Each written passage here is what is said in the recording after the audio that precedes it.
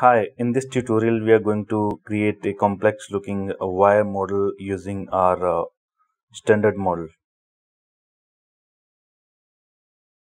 Just check the wireframe flow. It is a quad geometry and the active points are somewhere around 1.17 million.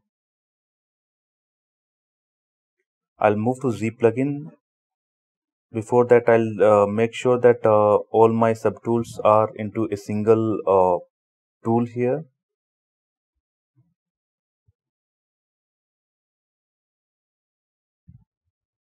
I'll move to Z plugin and click on decimation masters. I'll click on pre-process current. It is going to take some time depending upon the complexity of your model and your system configuration.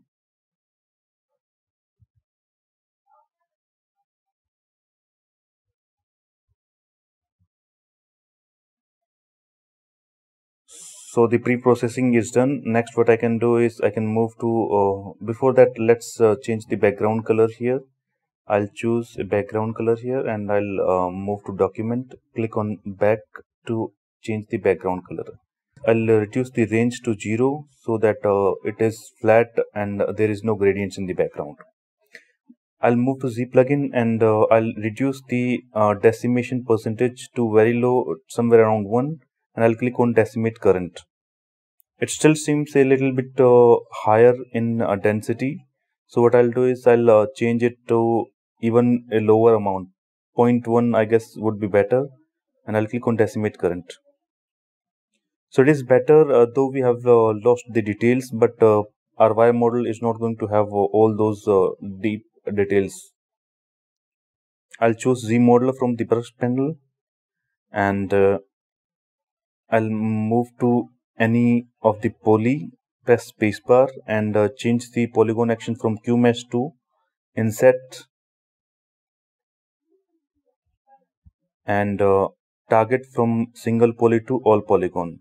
I'll also move to modifiers and change inset region to inset each polygon so that the effect is on every polygon.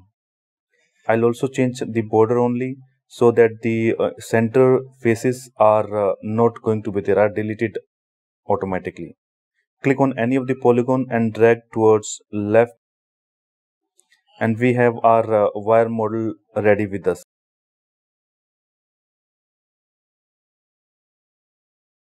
If you want to provide some thickness to your model, what you can do is you can move to the faces and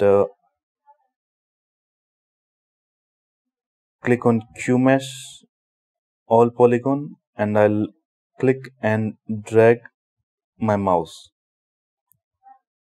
It is going to provide them some thickness. So this is how we can turn our model into a wire model. Please like, share and subscribe if you find it useful. Thank you.